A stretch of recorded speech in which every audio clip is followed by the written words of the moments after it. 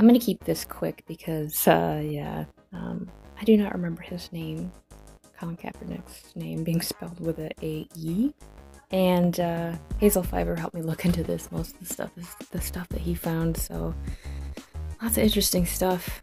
You know, websites that promote sports spelling it wrong. So this guy caused a lot of drama in the news a couple years ago, and even now there's stuff going on. That's why I noticed it, and I was like, huh, oh, that's weird. But anyways, if you guys enjoyed this little shorty, and let me know what you think in the comments. God bless.